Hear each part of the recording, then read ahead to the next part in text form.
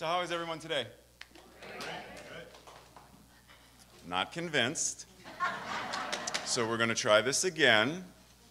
How is everyone today? Now, it's important to understand, my question wasn't how are you feeling today, because that's different. You may not be feeling great, fantastic, wonderful, whatever it is that you said, but what I asked was, how are you? Complete. That doesn't change based upon how we feel. Our completeness, our perfection, that stuff doesn't change. Okay? So keep that in mind. I am great, even when I don't feel so hot. Now, today we will be talking about this idea of let there be peace. Now, do you know the song, Let There Be Peace on Earth? Sing me a little bit of it. I'm not sure if I believe you.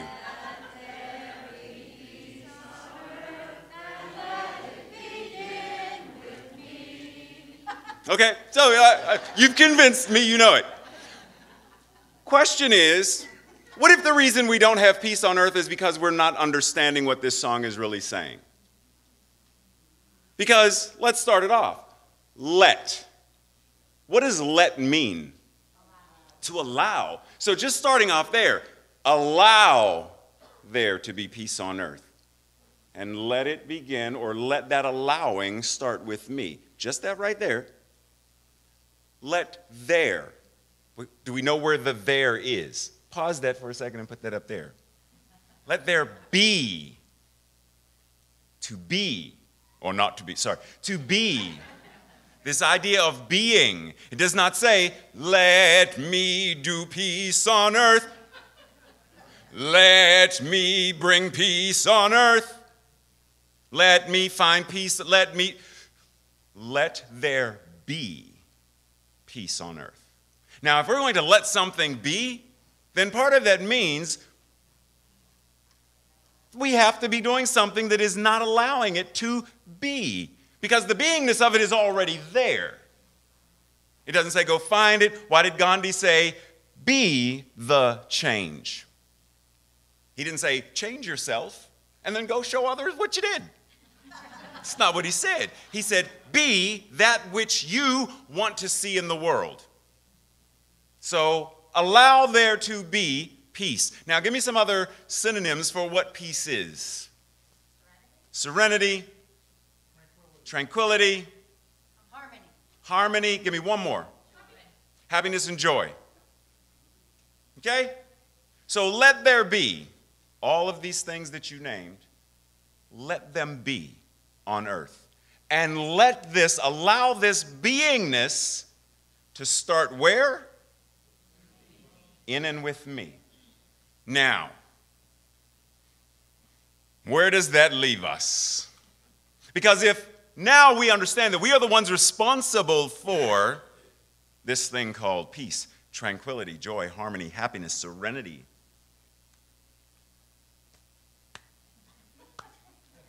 it's on me?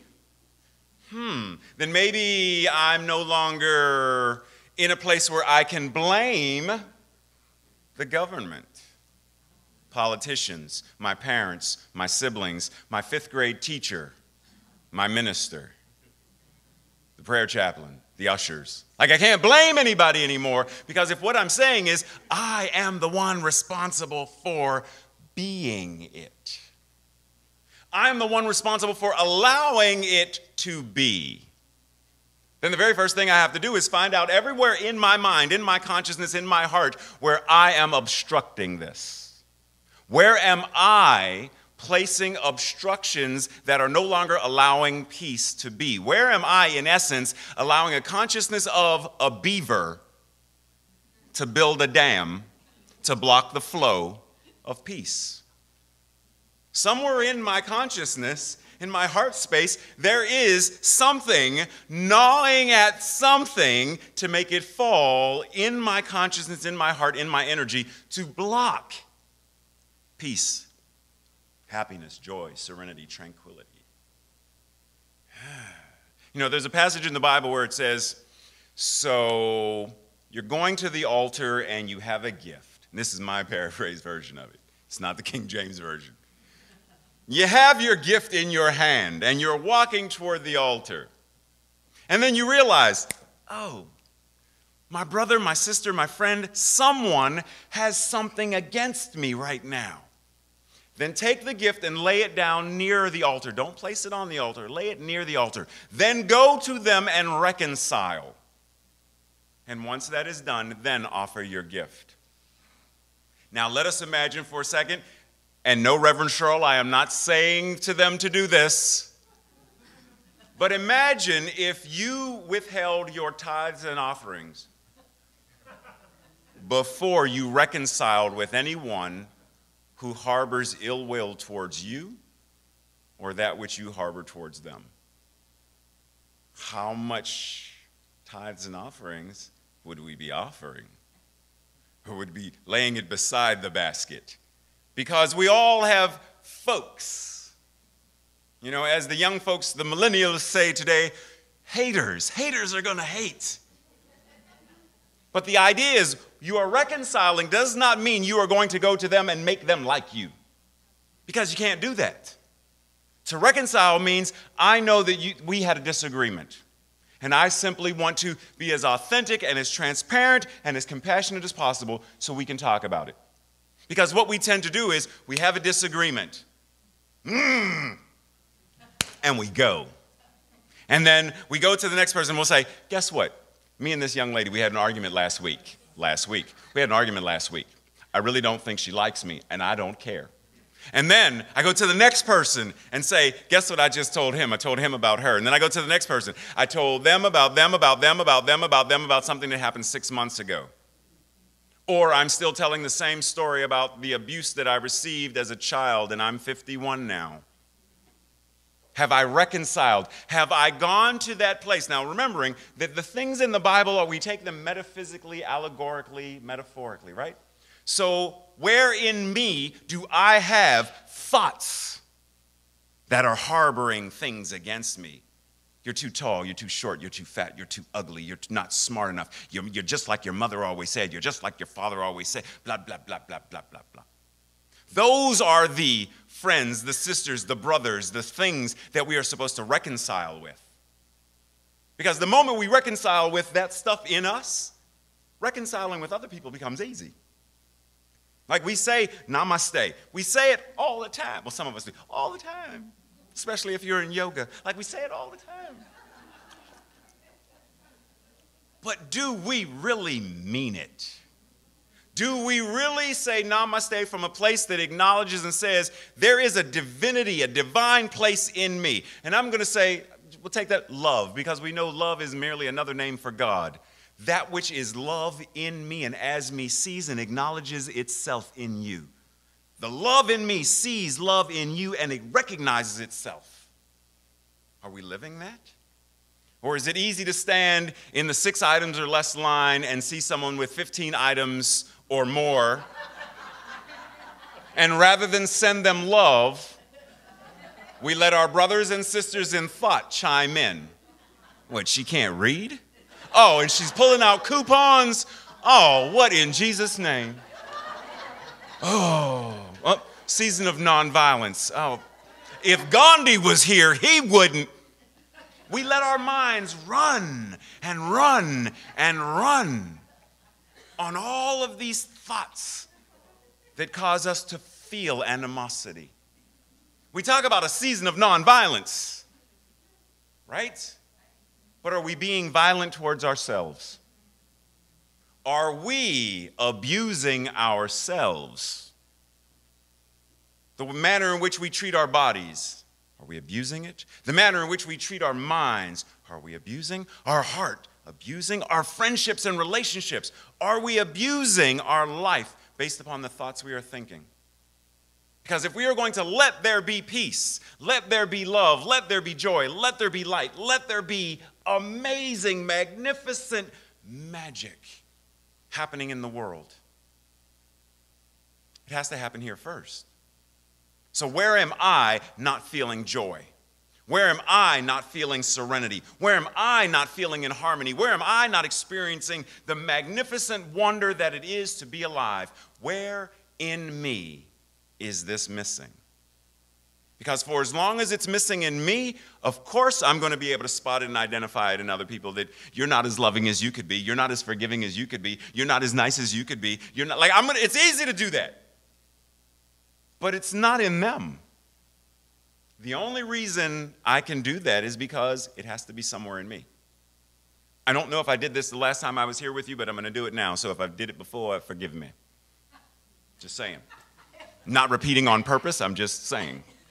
So don't come to me afterwards and say, you said, I don't. Anybody in here speak Japanese? Okay, so you may know what this is. Shh, silence. Tengu. Anybody know what a tengu is? T-E-N-G-U, one word, tengu. So if I were to say, Jim, I'm going to give you $100 million, get a team together, and once you find it, I will then give every member of your team $100 million. Get me a tengu that's about yay big, preferably a red one with gold trim. And that's where I stop and I leave. He has no idea what he's looking for. He's going to Google it, I'm sure. $100 million? Siri, what's it? Like I know he's going to. But the idea is, if he knows what it is, then he can find it and identify it, right? So once he Googles, he's like, oh, that's a tengu? Let's go find it. Whatever is in our minds or our hearts is what we're going to recognize. The only reason we can identify violence or nonviolence is because somewhere we have a paradigm that can identify what violence is. Now, that doesn't mean we are violent. It doesn't mean we've been desensitized to violence. It doesn't mean any of that. It just means somewhere in the office of our consciousness, there is a file cabinet. And in that file cabinet, under V, there's a file for violence. And if you open the file, it identifies all the manners in which violence can be expressed. And the thing is, we tend to compartmentalize. For some, violence is what happens in the street. Someone attacks you, that's violence. War is violence, but watching a Mike Tyson fight isn't. Watching an MMA fight isn't. It's not violence. They're just fighting.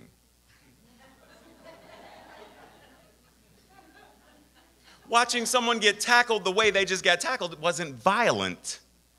It was just a tackle. So just understand that we have, and I'm not saying right or wrong, because what I'm saying is God is all there is and God is good. Unity principle number 1. There is only one power and one presence. God, the good, omnipotent, omnipresent, omniscient. That's it. So I'm not saying, all I'm saying is we have paradigms that compartmentalize and identify certain things as whatever they are. And if we are going to be whatever it is we are going to be, then whatever that is, we have to get it out of the way. We have to gain very specific clarity to know, what does it mean to walk the walk? What does it mean to talk the talk? What does it mean to stand in and as love? That when someone is standing there ready to smack me upside the head,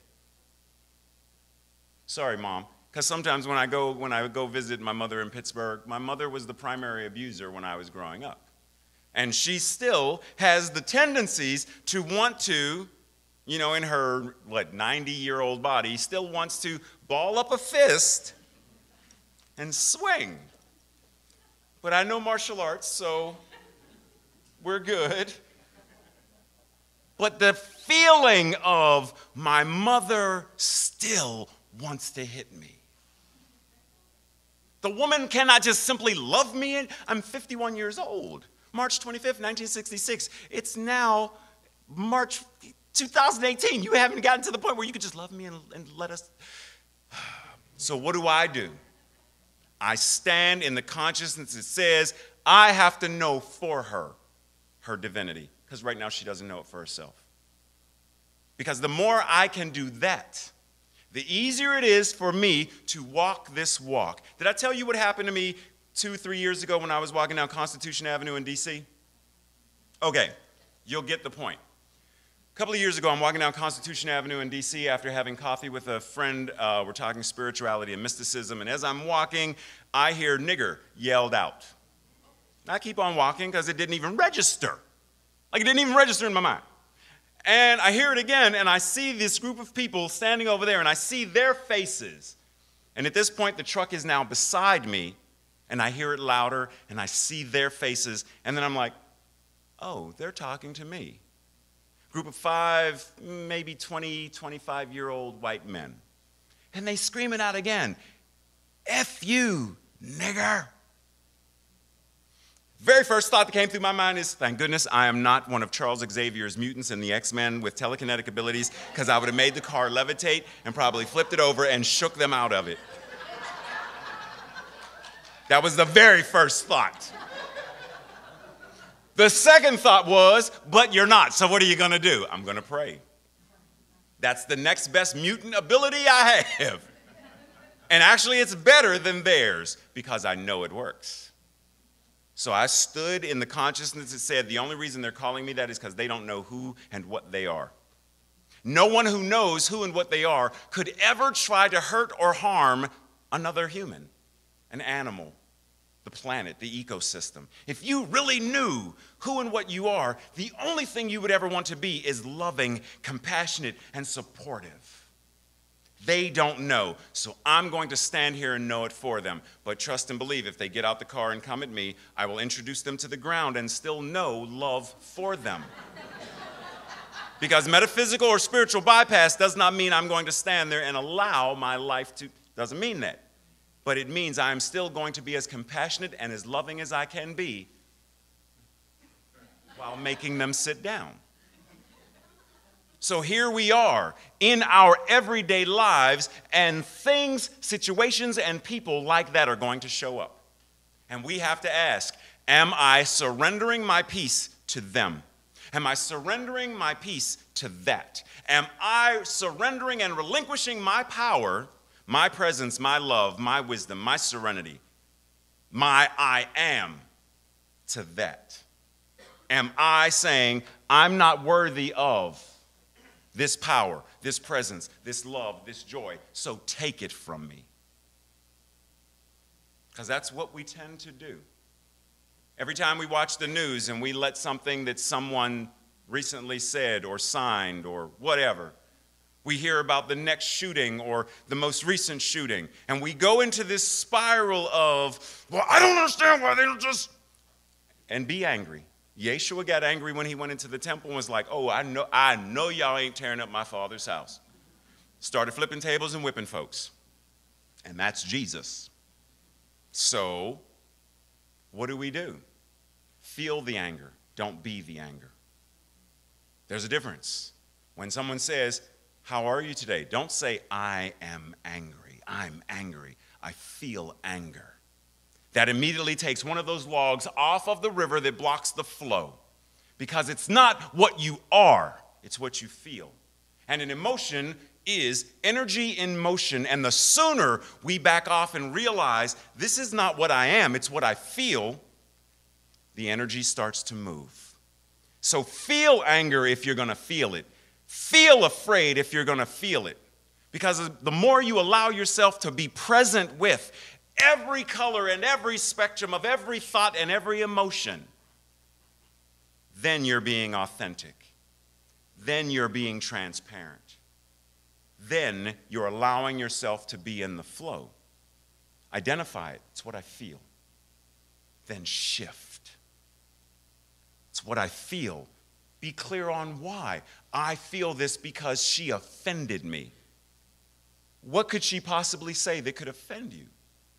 Because what you'll notice is she said something. She called me stupid. The only reason she could call me stupid and it resonate is because, like a tuning fork, if I hit an A, the A string is going to vibrate. But if there is no resonance, the tuning fork, they're not going to vibrate. The champagne glass is not going to shatter until the vibration makes it, and then it explodes. Am I allowing that to resonate and shake me to the point of shattering? Or am I made of some form of Pyrex, some kind of vibranium, some kind of something that it'll shake, but it will not break? Nothing anyone can say or do can rob us of our peace or our harmony. We have to give it to them. No one can control us unless we tie the string and let them manipulate us. But we have to be clear on, where is that in my mind? Where is that in my heart? Where is that in my consciousness that is allowing, that is feeling like this is right?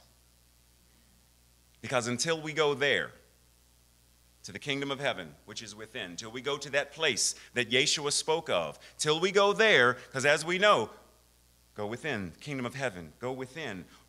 Heaven, once you are there, and all else will be added.